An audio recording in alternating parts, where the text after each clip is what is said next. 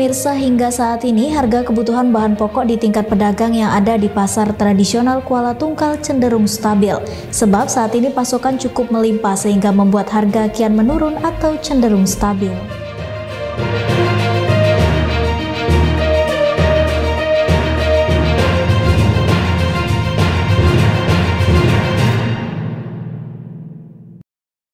Selamat malam pemirsa, apa kabar Anda hari ini? BTV News kembali hadir menyapa Anda pada malam hari ini dengan menghadirkan sejumlah informasi terkini, menarik dan inovatif serta berbagai peristiwa yang terjadi di dalam Provinsi Jambi.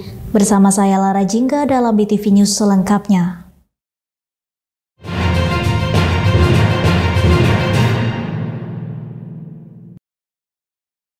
Berita pertama pemirsa, hingga saat ini harga kebutuhan bahan pokok di tingkat pedagang yang ada di pasar tradisional Kuala Tungkal cenderung stabil.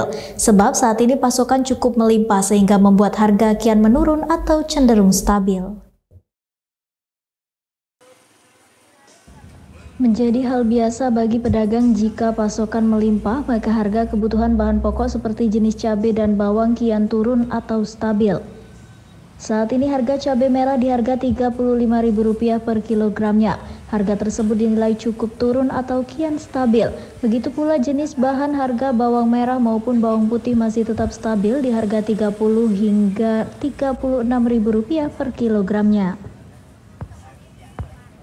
Selain itu, jenis cabai lainnya seperti cabai rawit setan dan cabai rawit biasa masih relatif normal di harga Rp25.000 hingga Rp35.000 per kilogramnya. Salah satu pedagang di Pasar Tanggo Rajo Ilir Endang membenarkan jika harga cabai merah kian turun, yakni di harga Rp35.000 per kilogramnya. Sebelumnya Rp45.000 per kilogramnya. Meski demikian, untuk jenis sayuran justru mengalami kenaikan namun hanya naik sekitar Rp1.000 hingga Rp2.000. Bahkan ini telah terjadi sejak sepekan terakhir. Saat ini stok di tingkat pedagang selalu tersedia.